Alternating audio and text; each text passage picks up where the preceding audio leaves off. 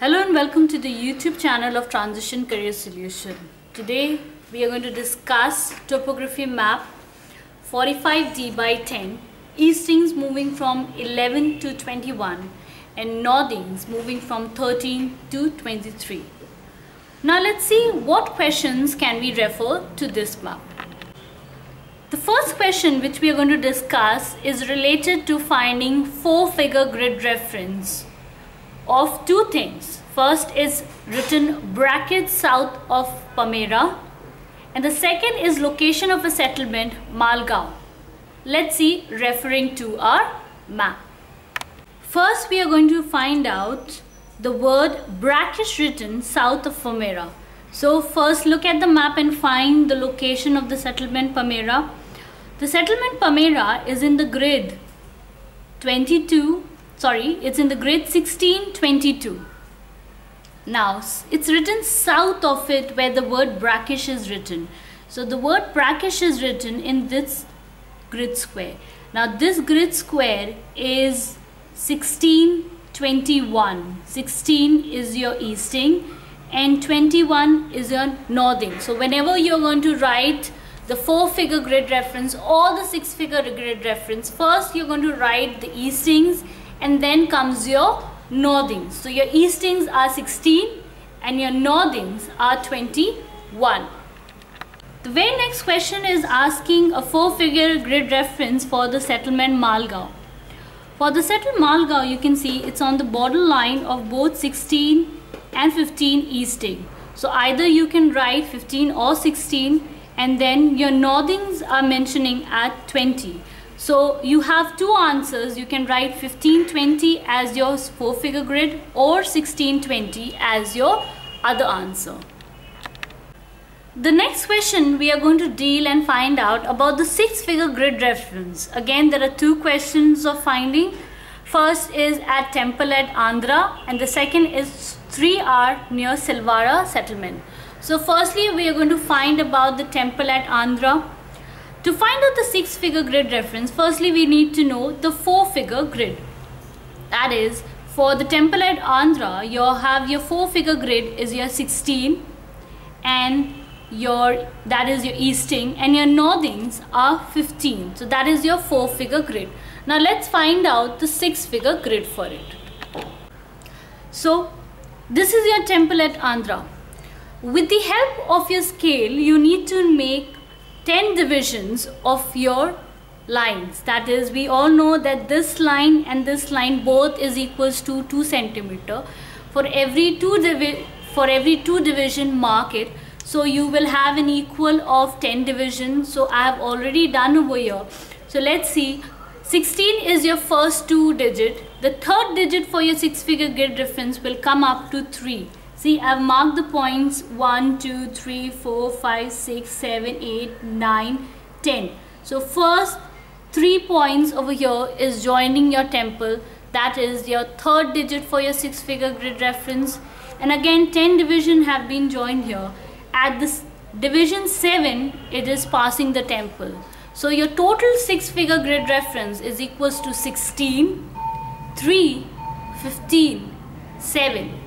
3 and 7 are your add-on six-figure grid reference. Same goes for your next question, that is 3R, that is the relative height of a perennial well near Silvara.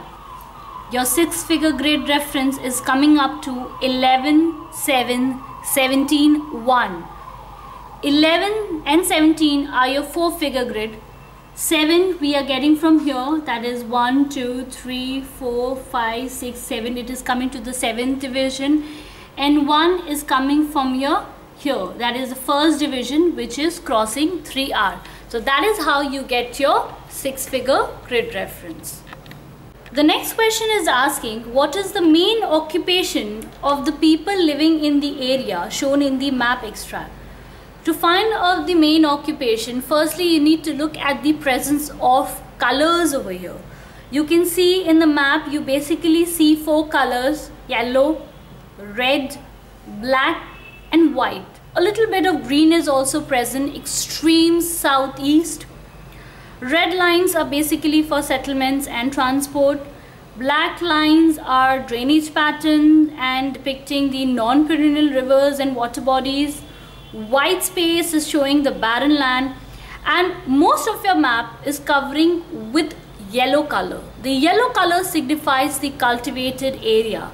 So we can say that most people practice agriculture, and the main occupation of the people living is agriculture. So if for the reason of this, you can give that the presence of yellow color signifies that the people practice more of agriculture. Okay, the next question is asking what type of rainfall is received by the region. Give suitable evidence to support your answer. So we know water bodies are of two types. One is perennial wells, which will show, perennial water bodies, which will have a presence of color blue, and then we have non-perennial water bodies which will have color in black dots. So in the map you can see mostly the rivers are of black color, that is presence of black dots are there. So we know it is a non-perennial river, and rivers will have water body only when there is rainfall. So these are seasonal rivers. So we can give an evidence that the presence of dry riverbeds, dry tanks, presence of islands, that is white patches in the river, are specifying that the region receives seasonal rivers. The next question is asking what type of trees are found in the region shown by the map extract. If you find one specific type of tree drawn in your map, like these green small little trees drawn, you can look at the section below the map over here as you have been shown. There have been specified as to what type of plants or trees are found. You can refer to them, and if you do not get a specific one type of tree, you have variety of type of tree, then don't name them, write mixed vegetation present. The next question is asking identify the drainage pattern in grid square 1422. Now we are talking about this drainage pattern which is in black line. These are basically not 90 degree, either it is coming from a contour line. It is normal a pattern of a tree-like structure like branches coming out. So this is basically known as the dendritic drainage pattern system. There can be a theory question also, students, given in your map extract that express the meaning of 1:50,000 printed below the map extract, which depicts your total covering area. That means it means 1 unit on the map represents 50,000 units on the ground. It also known as the representative fraction, that is RF. That's it, you need to write, nothing more than that. Now moving on to the next question, which is saying identify the settlement pattern in grid square 1622 and 1690. For this we again need to go back to our map. Okay, the two settlement patterns have been given. One is we are talking about the pattern over here in 1622. We can see the settlement patterns are very closely intact to each other, so we can say it as a compact settlement or nuclear settlement. And the next pattern which is said in the grid system, that is 1619, we are talking about here. Here you can see that the red squares are dispersed from each other. They are not very closely impacted, rather they are far away from each other. So therefore this is known as dispersed settlement. The next question is asking what is the main mode of transport as shown in the map. So the main mode of transport which is shown in this map is cart track. You can see presence of red lines which is joining two places. Over here even it is written that motorable in dry season, basically it is written for that. So these are the lines which actually joins two places, and it is the main mode of transport going from one place to the other. So cart track in this map is the main mode of transport. Next question is asking give the direction of the temple present near Hathal, that is in the grid 1418. Here the temple is present from the village Pamera. So the village Pamera is present here. From Pamera what is the direction if we have to move towards this temple present in Hathal? So the direction is we are moving towards south and it is reflected towards west. So direction will be southwest. First, now we need to find the direction between the two places, that is Silvara in the grid 11-16 and Malgaon in the grid 16-20, with the help of the direct method. So with the direct method we just need the help of the scale. So we will take the scale, we will put the first line over here in the center and the second very quickly we will mark it over here. So if you can see, our distance of both the centers are coming to 11. So we'll be taking 11 centimeter of the total distance which we are calculating with the help of the scale. So if we are getting 11 centimeter with the help of the scale, we all know that 1 centimeter on the map represents 500 meter on the ground, or we can say that 2 centimeter on the map equals to 1 kilometer on the ground. So 11 centimeter is equals to 500 into 11, which is equals to 5,500 meters, or we can write it as 5 kilometers 50 meters as your answer. Moving on to the next question. The next question is asking, what is the main mode of irrigation in the region? Justify your answer with example. So to look into the main mode of irrigation, if we look at our rivers are dry, they are seasonal rivers. So only one main mode of irrigation which we can see are presence of perennial lined wells, which is the presence of blue dots in the map. You can see over here they all are blue dots, these are perennial lined wells. So these are the water bodies which actually help in the main mode of irrigation throughout the year.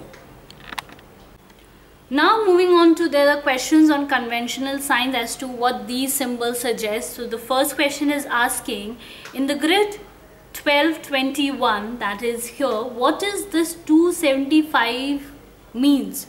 Now if you see where 275 is written, there is a symbol like tree drawn over here in black color. These are known as surveyed trees. So wherever you see these kinds of trees drawn with numbering, these are prominent surveyed trees which have a marking of their heights. And if a tree is present without any numbering, so those are not surveyed trees. So over here the answer is prominent surveyed tree. Next question is asking, what is a causeway written in grid square 1820? Causeway are supposed to be raised metal roads or platform across a minor stream or a low-lying marshy area at a shallow point. So this is your answer for this question.